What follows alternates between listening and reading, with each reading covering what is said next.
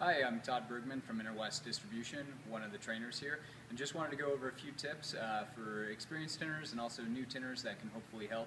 One of the questions that I get is how can you actually cut on the glass without damaging the glass or even putting a stainless blade on the glass. So what I've got here is an actual blade, actually a carbon blade, to prove a point, with a little piece of plastic core just on the tip. Okay, and when I come even doing a rough cut or anything, this acts pretty much like a wallpaper seam buster or anything like that, but I can actually get it going underneath the film, okay, let the plastic ride along the border,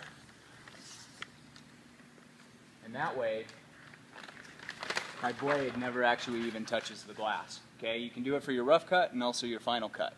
Now moving on to the side glass, I get questions all the time as far as, hey Todd, how can we actually do this? Or I see tinners basically using their factory edge down at the bottom, aligning it first, dropping the window, cutting the top border, and then go ahead and cutting the sides or marking the sides. A lot of new tinners have a hard time basically trying to make a clean cut, especially when you're doubled up. So what we generally do is teach people how to go ahead, keep the film on, start with your top border cut first. Okay? That way, if you do get a jagged edge or anything else, you have room to move the film up, make a secondary cut. Okay? From that point in time, once you're happy with your top border, I can go ahead, fold this back, roll it up, and I can actually even use grease pencil to mark my sides and my bottom, depending on where I want my final cuts to be. Then go ahead, take my templates off to a glass table, and go ahead and take a straight edge around my corners, and I'm good to go and never really touched a blade to the actual glass. Okay? When I come to actually cutting side wing windows, okay, some of the wing windows that are the most difficult have even basically rubber seals on the inside and out.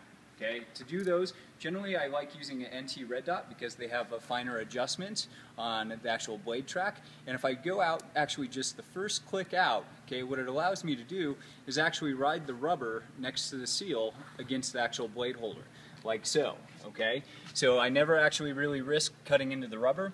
So if I lay my film down, feel where it actually starts, drop my blade, okay, go ahead, slide that down, and let the blade actually do the work. What it allows me to do is make a nice clean cut all the way down that edge. Okay, same way, if I need to come back up, I'm just going to drop that back into place, go ahead up to my corner, tear off my film, come back, do my bottom, and you're good to go. A few other quick tips. I always try to utilize a vertical hanging spray board just because anytime you pull a liner, it does attract lint. So having it vertical, not on your back glass when you're trying to remove your liner, can help in reducing contamination. The last thing I wanted to share with you guys, heat guns. Okay, a lot of people use a paint stripping heat gun similar to this. Not bad, but if you use some of the other heat guns out there, what you want to look for is a higher CFM as far as your air movement goes. Okay, these actually function better when you're shrinking and help the film shrink more evenly than getting hot spots with some of your typical paint stripping guns. So that's it for this week. Just hope those tips help, and see you in the future.